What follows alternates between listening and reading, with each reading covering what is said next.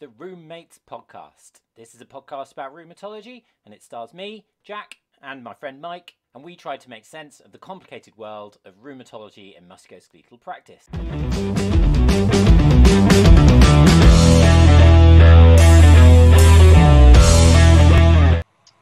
So welcome back to RheumMates. We're recording on AHP day today, so we have found another AHP to get onto our RheumMates podcast. I was going to call us a ship because RheumMates sounds a bit like shipmates, but never mind. It's just me rambling on about nothings. But we've got with us David, who's a podiatrist, and he's going to introduce himself in a minute. But we're going to talk all about things feet on this podcast and how inflammatory pathology might present in the feet and what David's experiences are of that. And then we'll have a bit of a chat around all things feet and ankles, I suppose, as well. So David, welcome to our little podcast show. Do you want to just give us a bit of an introduction to yourself and your sort of truncated career to date? Yeah, thanks for having me. My name's David Goyette. I'm a podiatrist and podiatric surgeon working in Essex. I first graduated in 1997 from University College London and what was the London Foot Hospital. I've worked in private practice for a long time. I worked predominantly for the NHS.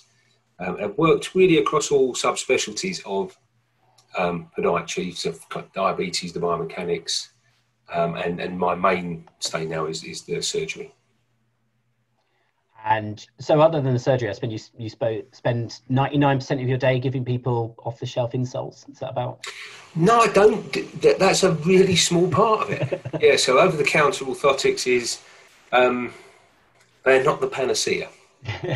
They form a useful adjunct to a lot of stuff, but yeah, not a lot of time doing that anymore.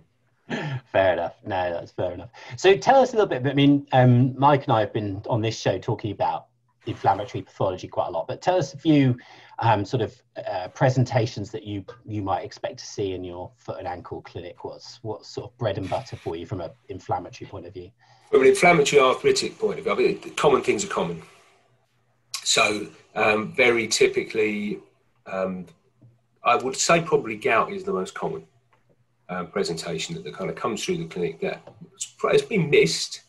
But again, it's kind of this history that kind of gives it away. And so many of the patients that I see are kind of late and middle-aged, may have some kind of comorbidities which may affect renal function as well. But that kind of very acute, aggressively swollen, painful, red hot tomato type of joint that by the time they've come to see us has generally settled down, but it hasn't been picked up by the GP or wherever the patient has come from. So that's definitely the most common, and I think I would just always be wary. I mean, if in doubt, think gout is something I was told years ago, and I think it's a really good mantra to go by because of how common it is. Don't just think big toe joint. I've seen a lot of mid-tarsal, central tarsal, metatarsal joint, subtalar gouty presentations that are, when you then look at it, it's pretty classic. So I think that's the most common. One that I think is missed a lot is psoriatic arthritis.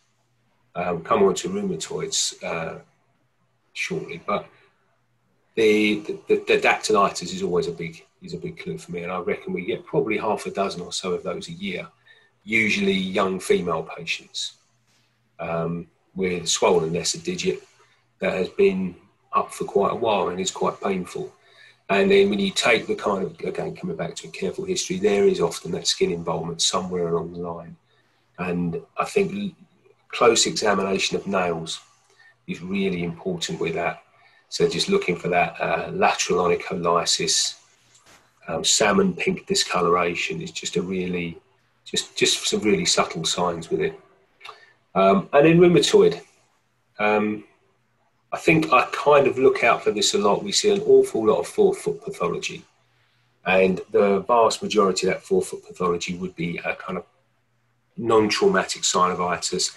The degenerative change of a plantar plate will be the most common, and that's generally this kind of insidious onset in middle-aged patients. But when you've got the forefoot pain that comes in, particularly with swelling, and again in younger patients, to me, kind of always just sets the alarm bells. I think we must be thinking of something inflammatory as an option.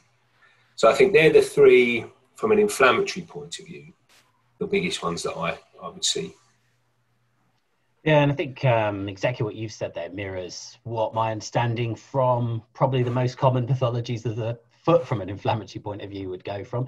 I know that, gout is the most common inflammatory arthritis. And obviously we're looking at the first MCP as the most common, MTP as the most common location for that. And interesting that you get those referred in. You would hope that those were being picked up in GP surgeries, but I wonder, have they had normal uric acid tests or something like that? Is there something that you could say, commonly someone's just either they've not paid attention to what the symptoms are, or they've had a negative blood result or something? Generally, I think it's number one, it's on the end of a leg, and most people kind of are really good towards it when it gets to the wrist and it gets to the ankle. And GP's the same. I mean, when I did my independent prescriber, I did a really good GP who would openly say that I just don't do feet, and they've got a lot on their plate. So someone that comes in and they've got a kind of, in the end, a couple of minutes consultation, that you may not get a good historian. You may have been thinking about the kind of really important patient that you're sending off for a 2-week referral, the one that was in before. And I think that just often gets missed. A lot of them are sent in and they've had a uric acid, which could be just done at the wrong time. And I think that that's a big one with these, is they see the GP and they get the uric acid done in the middle of the acute flare and it's normal. And so rather than kind of looking at a clinical diagnosis, which is what I would always go for, they're looking at a test diagnosis and it's going to be fine. So I think that's the biggest one where they're not picked up. Yeah, fair enough. And then those other ones you mentioned, subtalar and things, I think they're probably a bit more of an unusual presentation. I would be less surprised at those slipping through the net than certainly in a first MTP. Yeah, absolutely. But then it just comes back to that very methodical, reproducible, almost kind of anal way of taking a history. So just doing it the same way every time. And when you then start talking about, well, this came on quite suddenly, often nocturnally, lasted 7, 10, 14 days and kind of went away on its own, it's been okay, immediately you're kind of building that picture. So as long as you're asking those same questions in the same way all the time, you extract that information. I think that's the way of dealing with it. Yeah, for sure. I'm interested in the dactylitis patients as well, because you mentioned about most of them being younger females, and I was watched a webinar last week about axial spondyloarthritis in females and women, and they were very strong on the fact that the extra-articular manifestations were much greater in ladies than they are in men, or more likely, especially related to psoriasis. So you confirmed that immediately, which was very convenient for me. Tell us a little bit about, because I don't think a lot of physios have seen dactylitis. I mean, outside of rheumatology clinic, I'm not sure I've ever seen it. So tell us a little bit more about sort of how dactylitis presents, what you might see when it comes in, the sort of the feeling of it, that kind of thing. It's a classic sausage digit. I mean, and it's a really, from this food school of pathology, which a lot seems to be, it's exactly like that. It's a little chipolata, and it's not a swollen joint because it's the whole digit that's involved fairly evenly. Usually one of the central 3 digits. I don't think I've seen it in a fifth toe. I don't think I've seen it in the hallux, but certainly one of the middle 3. Usually only one I've seen, and usually unilaterally is what I've seen. I don't know how that's backed up with what you've seen. And again, quite a sudden presentation. The pain doesn't always come with it, but it's usually a bit uncomfortable. But certainly on examination, it's sore, certainly wearing footwear. Tends to be an even colour. So it's not kind of a patchy, mottled, bit cyanotic, bit pale. It's all a bit red. little bit of erythema, a little bit of increased temperature, and I always like using infrared thermometer for looking at temperatures, even in any inflamed joint. And prior to when we started using ultrasound as much as we do, infrared thermometry was a really useful little adjunct, because you can only use, I think you can get probably, be aware of a 3°C difference when you're touching. So something that measures by fractions of a degree is really useful. Sometimes I've seen some trophic changes of the skin with the dactylitis. Sometimes a little bit of hyperhidrosis as well. But that's the kind of the typical presentation that I would see. Yeah. I'm not sure about you, Mike, but I have seen multiple digits, but they do tend to be on one limb. Am I right? It's one hand, 1 foot, one. I've seen maybe a 1 or 2 presentations where they've had them on more than one foot or hand. But I've seen saw one girl. I remember she was in her early 20s. She had 3 toes on 1 foot, all dactylitis. But mine was a sort of more. Was already in rheumatology. Is more of a sort of a directed caseload. We're already going to see the worst ones, so I'm not surprised about that. But if you see, is that mirror your experience, Mike? I must say, all of the dactylitis I've seen tends to be 1 digit, and it's most often the 3rd toe that I've seen that's involved. It's always difficult because psoriatic arthritis patients tend to be patients who have existing metabolic disease. So they're often a bit overweight, and they've got these kind of pudgy digits already. So sometimes it's a bit difficult without an ultrasound to actually decide if there is only really actually 1 digit involved. And a lot of the time, I'm sure you also experienced this, David, is if you've really got an angry dactylitic digit, often that swelling and kind of puffiness spills over to the 4th digit as well. So sometimes it really confuses things. But if you get a probe on there, you can kind of see the fluid in the flexor tendon sheath and the extensor tendon sheath and the hyperemia, and it just looks angry. So I can't say I've ever seen someone with 3, Jack. So I think you struck gold there. Well, I don't know if that's the case, but certainly, yeah, that was a pretty angry foot. Yeah, it was a pretty angry foot. Yeah, I was just thinking, not all of us have the access to the lovely machines like you have, Mike, to ultrasound things. But ultrasound, in my opinion, is going up in my usefulness of things that you could have in clinic, to be honest. Yeah, it's really useful. I also find with the psoriatic arthritis patients, David, I'm sure you've also experienced this, and yourself, Jack, is sometimes you get caught between a rock and a hard place where someone comes in with what sounds like a history, which could be fitting of gout. They have a raised serum urate, they maybe take a few extra pints, they may be a little bit overweight, so they fit the gouty kind of profile quite well.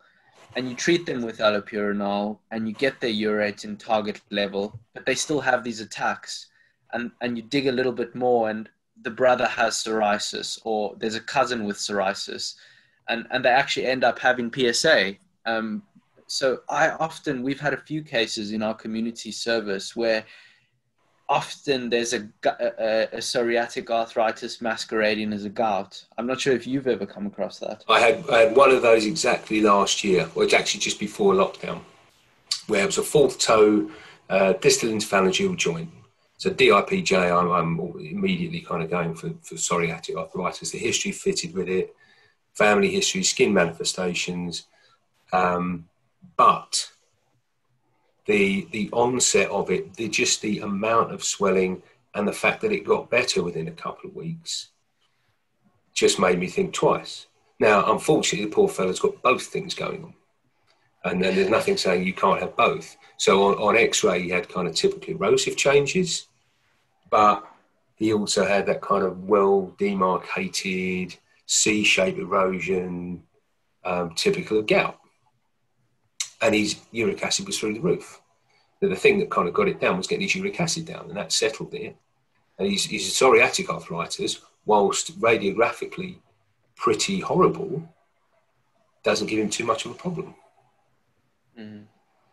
Yeah, and like Mike says, the psoriatic arthritis patients especially do tend to carry a lot more comorbidities. Like you said, that I know that they're on average, they're more overweight than rheumatoid arthritis patients. They have a higher level of depression, higher level of smoking.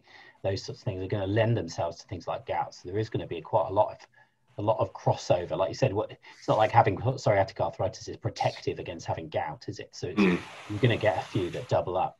It's a really difficult spot to be in, because you like, which one do you treat, which one do you hope just settles off if they can be a bit more healthy, etc., or do you try and treat both and really hit them with medications? It's going to be a real challenge. And then I suppose if someone sticks a steroid in it, it's going to treat both and not help you at all. That's what Mike does, isn't it? Steroid everything. Well, not since March, Jack. Put those needles away. Yeah, no, they're all expired now. Yeah. I think psoriatic arthritis in general is just a different animal, isn't it? Because rheumatoid is quite a textbook presentation. You know, you get that MTPJ swelling, they're positive on a squeeze test. It often starts in the 5th MTPJ. And if you look in the hands and the other joints, you're bound to find something. Whereas PSA, it could just be the most obscure entheses of the most obscure digital ligaments that you've never even heard of before that have inflammation. And you see this kind of whiskering on the plain radiograph. And I often find it super difficult with PSA as compared to rheumatoid. I don't know if you guys have similar experiences. Yeah, without a doubt. And I think it's kind of that, to kind of just say, well, psoriatic arthritis is just dactylitis. And we know that that's not the case. I think that is a really difficult one. And again, for me, it's one that you get to by exclusion, really, of the other stuff. And it's not, you're not going to have the answers at first consultation all of the time. There is going to be a little bit of digging to do. And you don't always get them right. I mean, sometimes you only find out what it is once you've sent it to somebody cleverer, which is what I generally do. Because if I can't put a screw in it, it's got to go somewhere else. That's like Mike. If you can't put a steroid in it, it's got to go somewhere else. I was going to say the psoriatics I find as well. We've got all this. There's a lot of promotion of axial spa across social media, the regular media, etc. But we don't see a lot of promotion for peripheral spa, and I don't know if that's just because there's not enough data, or it is more difficult to pick up. But they are a real challenge, those patients. It's easier if they've got a really good going inflammatory back pain. You can pick them up relatively easily. But these, like you said, these nuanced sort of subtle signs in people who generally maybe not as that healthy anyway, are just so hard to pick up. And I think there's a lot of them languishing getting Achilles tendon rehab or insoles or steroid injections or whatever it is, and not actually being diagnosed. And I think ultrasound would probably help in that regard. But like you said, David, I think a really solid history and really digging to get into past medical history and family history as well is going to be really important, especially in those females. Women are going to be really difficult to pick up. I think that the history underpins everything. And generally, I don't know what you found, Mike, but I've had a few raging psoriatic arthritis, Achilles enthesopathies. Look, entirely the lovely homogeneous tendons on ultrasound, even the kind of the morphology of the heel is relatively unaffected, but they're really quite painful and swollen peritendon. Yeah. And a little bit of increased activity at the insertion. And you can chuck all of the rehab at them, they're just not going to work. But it's that history that kind of comes back. Yeah, for sure. And I think when you've got someone in who's had, like you said, they might be in for seeing you for heel pain. Plantar fasciitis is the other classic one, isn't it? Might be in seeing you for that. But then you've sort of asked them about it, and they've had 2 lateral epicondyle tendon problems and a lateral glute, and you go, why? They're not diabetic or anything like that, and you're like, why have you had 4 of these tendon problems in the last year or 18 months or something? And then that even if they've improved over time, I think that's where we need to start then digging a lot more, is people, I think, are, and it's easy to do, isn't it? It's like we were talking about, is if you're in a busy clinic and you've got a lot of patients to get through, and you go, oh, I've got an Achilles tendinopathy, I know what to do with that, and give them a loading program, and off they go. And it's very easy to slip into that and then misdiagnose someone quite easily with these things, because they are relatively subtle. Yeah, I think that kind of the misdiagnosis, you can always be forgiven for that, I think, but it's just what is then happening when they don't respond as you would expect. And it's just having that ability to kind of, well, think again. And I got this from neurology of all places, because I think they're one of the best historians or history takers. And I've seen neurologists just say, there's something I'm missing. And they've gone back to first principles and treated the patient as a new patient 2 or 3 times, and just gone over the same thing to dig out the bit that they missed. And those kind of 3 appointments were much more worthwhile than then kind of treating somebody for half a dozen appointments, 10 appointments, and getting nowhere. And I think that that's always worthwhile. If it doesn't sound right to you and it's not working, trust yourself and go back and look at it again. Yeah, for sure. I think that's definitely the case. And I think it's being brave enough to say, sometimes even, I could do with another set of eyes. Like, we've tried this, it's not working. I'm biased because I did the first assessment and that's what I found. I'm going to get David or Mike to see you, start from scratch, see what they think. If they think the same thing, brilliant. If they've got a different idea, let's try something else. But it's, I think we've got this problem, haven't we, where we're like, you've got to give enough time for things like exercise programs to work, to settle in, to have an effect. General health, we know that's going to take a while to, if you give someone some dietary advice or sleep advice, it's not going to be better by next Wednesday, is it? So we've got this offset between, we've got to give those things enough time to work, but not so long that we're just being stubborn at our first treatment program being the thing we think is going to work, and then moving onwards when it's not working. So at some point in your plan, there's got to be this this sort of allowance to change tack if necessary, I think. Yeah, and I think I've never met a patient who was unappreciative of that. So I think kind of it shows that you're really thinking about that case, and that translates into how much you're caring for the patient that you're looking after. And I've never had a patient who's been averse to me saying, I'm not quite sure here. Can we just get somebody else to have a look at that? Not once. Where I've had lots of patients who've been more unhappy that you kind of trying to pursue the same thing and it's not working. Yeah. Sure. Yeah, I think sometimes we also forget that a lot of these kind of degenerative or let's say tendinopathic presentations can also have strong elements of inflammatory behavior to them. So it's often quite complex. I mean, how many Achilles tendinopathies do we see that still have a good 10 or 15 minutes of stiffness in the mornings, and they're much better with exercise, and they've got rest associated stiffness, and it's not always black and white. And no, but I think you can sieve that out though. Again, I sound like a broken record. You come back to that history and they say, well, yeah, it's stiff first thing in the morning. Well, kind of how long for? And it's that first kind of, well, until I've been to the bathroom, come back, I'm fine. Or actually, it's still like it an hour later. And I think that's the thing with it. And again, with the use of ultrasound, which I kind of, I could not practice without these days. It just opens up a different ball game for you, and does give you that little bit more information. Yeah, can't do an ultrasound virtually, can you? We need people with USB plug-in ultrasound probes. Go on, Mike. Sorry, I cut you off. Dave? What do you think the current sentiments are amongst your podiatry colleagues?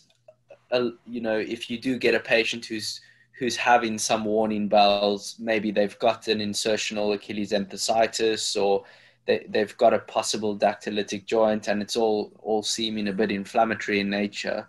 do you think podiatrists are definitely looking towards the other foot and the hands and looking at other joints, or do you think that's something that's more in the pipeline for future developments? Or no, I think, I mean, in a foot and ankle examination, you always look at the other one. You never look at the one that comes in, and that if I kind of have a little look around clinics and you've got kind of a more junior colleague perhaps, and you'd hope it would be a more junior colleague that's just got one foot out and they're having a look at, there's something wrong there. Nature's giving you this kind of wonderful comparison to go with, or actually something that backs up a symmetrical finding. So you always look at both. And yeah, good colleagues would always look at other joints and question those other joints, particularly the small joints. The kind of hands and feet often mimic each other in the inflammatory arthropathies. So yeah, I think they would. And again, that kind of questioning about, do you got any other pain elsewhere? Not that we're any good with it, because we get lost at the kind of the ankle, but physios aren't very good either, believe you me. I think it's one of those things as well, is that like if you start, I always thought this when I was seeing in MSK clinics, someone comes in with an Achilles tendon problem and you start asking them about their hands and their elbows and things like that, it sort of jogs them. So sometimes you'll be like, oh, have you got any other joint problems? They're like, no. And they go, can I have a look at your hands? They go, oh, I had this wrist pain last year. You're like, so when I asked you about your joint pains and you said no, you just forgot about that entirely. But sometimes they don't. It's not the patient's job to do your job for you, is it?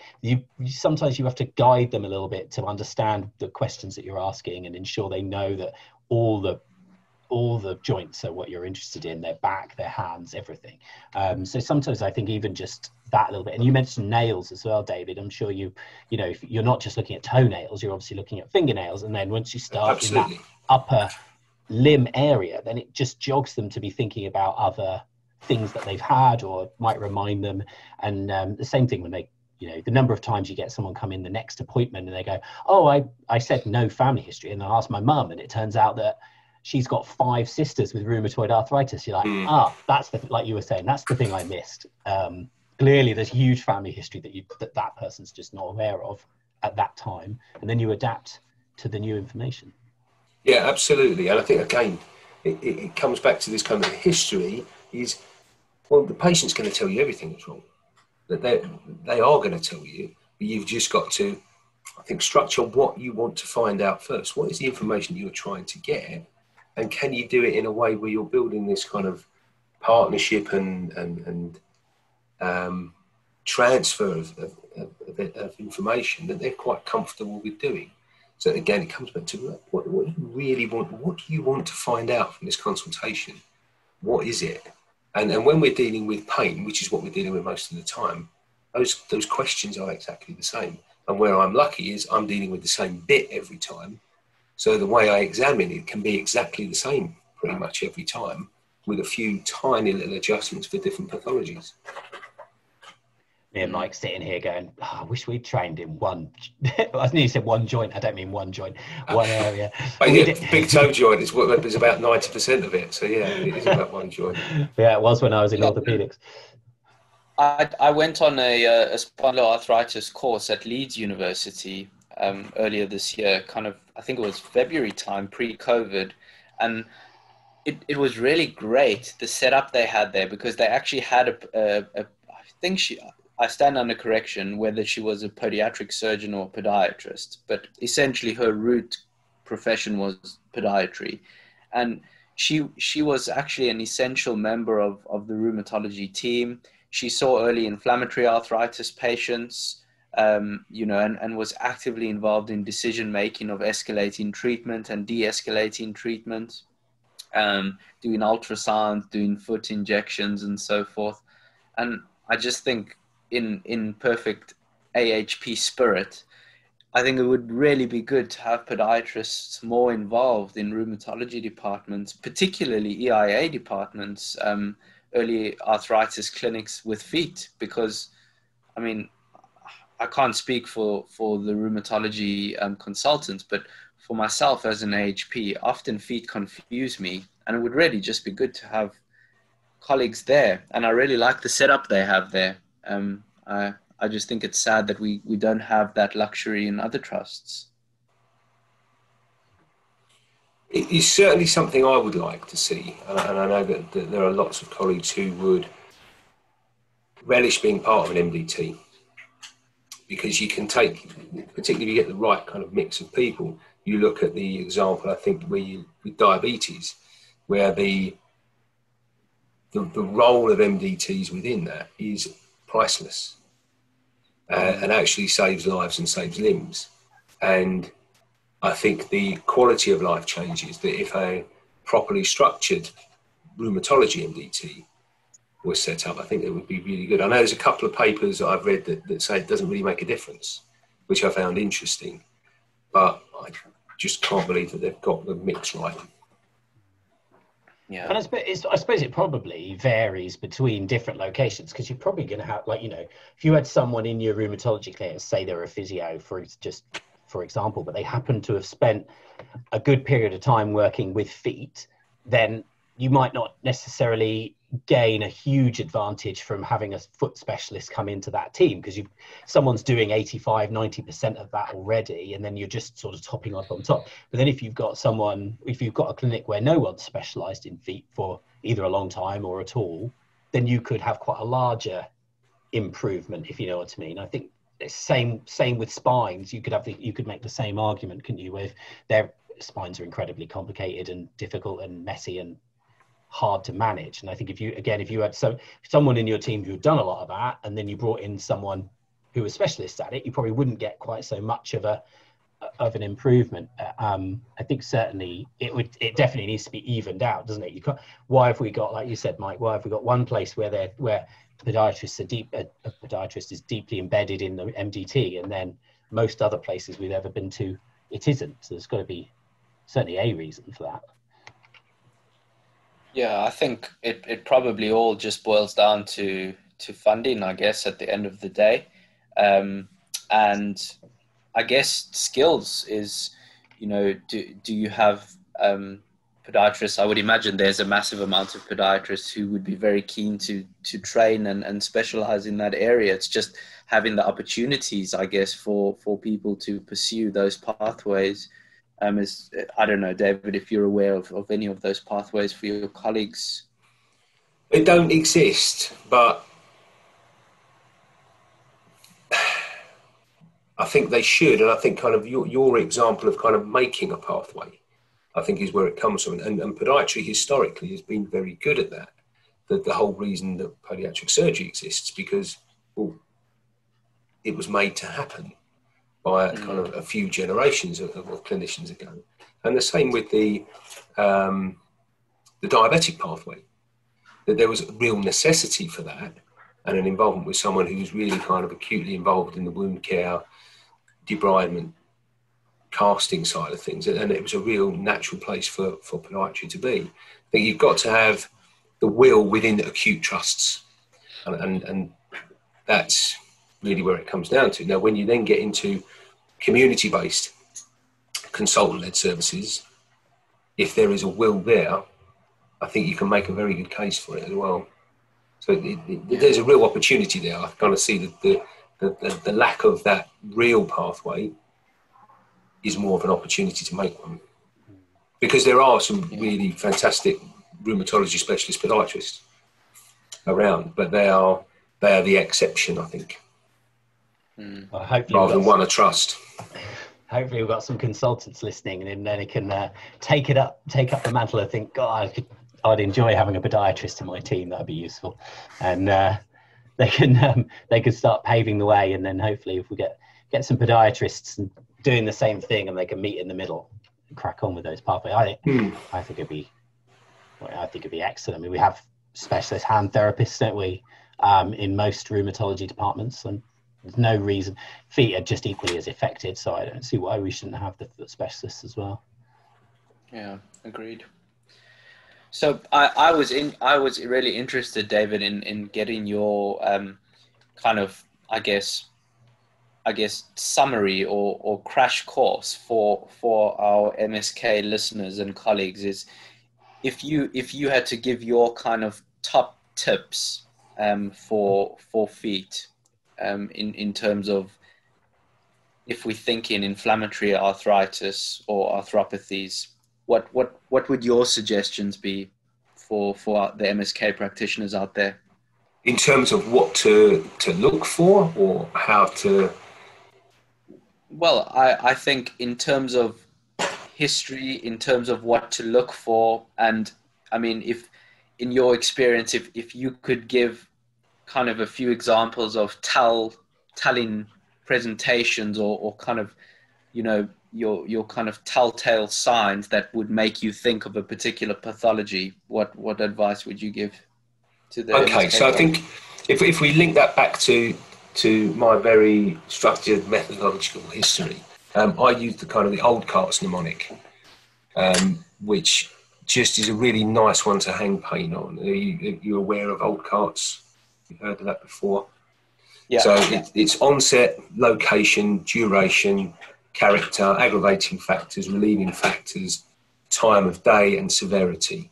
That kind of, those things will just give you those clues already. So the sudden onset of pain really then started making me think, rather than this something that's just been grumbling on, location with the patterns that kind of I'm sure everybody listening is well aware of with the inflammatory arthropathies. If we're talking at the MTPJ level, relatively symmetrical, or are we talking a distal toe, or are we talking enthesis? That's going to give you some clues with the inflammatory arthropathies. The character of the pain, I mean, I think we're talking this typical inflammatory, sharp soreness. It's not going to be the tingly pins and needles, generally speaking. It may not be the deep ache. It's going to be quite severe as well. With the aggravating factors, the one that kind of gets me is pain after rest. Not necessarily mechanical pain. And things that relieve it, well, there isn't really much that relieves it. I just wait for the pain to go. They are the sorts of things that the long-standing post-static pain that goes away after a while makes me think. Time of day, again, first thing. And nocturnal pain always kind of bothers me. That's something with that. And then severity, which is a difficult one because I've never met a patient who says that they've got a poor pain threshold. So everyone has got a really high pain threshold, and then you find out that they really haven't. So the severity is there. I would always then question them regarding any subjective swelling, redness, shape change. So is there a morphological change? People notice that subtle flattening out of the foot. They'll notice a digital deformity, perhaps an abduction at the MTP of a digit, slight flexion deformity of a digit. That's important. Does it make them limp? Are they taking painkillers? Does it disturb their sleep? So again, this gives you some sort of idea of how bad it is. And I think a really important one, no history of trauma. I mean, that kind of speaks for itself. And then my touchy-feely bit with it, not literally, is the ice mnemonic. So kind of asking the patient what they think the problem is. Because often they're pretty well educated, a lot of patients these days, and they have a good idea of what it might be, what their concerns are. Because if they've got a family history, particularly with the rheumatoid, and they've seen somebody that's had quite a disabling disease, their concern may only be that they just don't want to turn into that. Rather than they can live with the pain, but they just don't want that progression. And then what do they expect from your treatment or consultation? So I think that's, from the history point of view, they would be the things that would kind of make my ears prick up for inflammatory arthritis. And then kind of the examination, I tend to kind of keep the same. But if you wanted to go through that, we can. But my examination of the foot and ankle is again pretty much the same every case. Yeah, I think it's remaining vigilant as well, isn't it? Like you say, with whatever mnemonic you use or however you repeat your consultations the same. It's about, you need to know sort of the demographics, and that these patients do tend to be younger. So, you know, that you're keeping vigilant for things. And I think from a physiotherapy point of view, we've learned a long time ago that with things like back pain, we we're really quick to ask red flag questions, things like that. And then as soon as you get away from that central area and you get into the periphery, you think everything's hunky-dory and safe and you're in safe territory and nothing really goes wrong. So especially in sort of younger patients. And then a lot of these patients, like you said, they're worse with rest. They can still play sport. So and they're better with, like, at the gym and things like that. So people are immediately sort of settled by that. They don't feel like they need to worry about these people. And I think their vigilance dips off, and because they're just not quite aware of how many of these patients there are and how they do present. So I think that staying vigilant and, like you said, making sure you go through that process with every single person, and you don't relax don't cut corners. Yeah, exactly. I think that's super important. And I think it's a discipline that's really well worth practicing. And the other thing is, it's an old mantra, isn't it? But you only diagnose what you know, and you only know what you diagnose. And I think kind of just that consistent and just lifelong desire to want to know more. I've always learned more by kind of a patient coming in or being diagnosed with something I've never heard of, and then going away and spending some time reading about that. And that's the way I think you learn most about these sorts of cases. For sure. And listen to our podcast all the time. That's a good start. Well, it's great, isn't it? I mean, kind of what did we do before podcasts? Because there are so many that you can listen to that are really worthwhile. And you can just go back and do it again and read it again and listen to it again. And it sends you off somewhere else. Yeah, it's brilliant. I don't think I'm a very good clinician now. Can you imagine how bad I was before podcast? The time you think you're any good is the time you need to stop. Yeah, that's a good point. Yeah. Go on, Mike, we keep cutting you off. I was just saying, Jack, is in addition to listening to the podcast, they should also attend your course and get the rheumatology booklets. Yeah, they should. That's very good selling. Thank you, Mike. Yeah. While we're on that, is there anything you want to promote, David? Like, have you got a website or social media or anything like that? No, I'm on Twitter at David Goyette. It's a mixture of kind of, a little bit of clinical stuff, but nothing. No, I've got nothing to promote other than, foot health. Brilliant. Well, I think let's leave it there. I think it'd be really good to get you back, David, and talk about stress fractures. That'd be good fun. That'd be fascinating.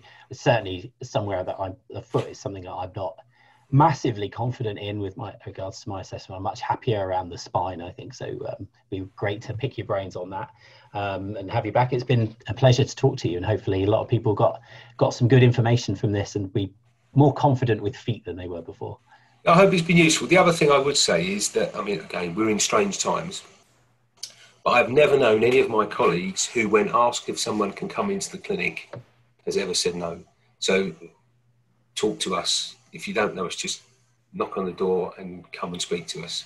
And that cross-fertilisation goes a long, long way. Perfect. Yeah. Thanks, guys. It's been a pleasure. David, thank you for your time. And thanks a lot. Thanks for inviting me.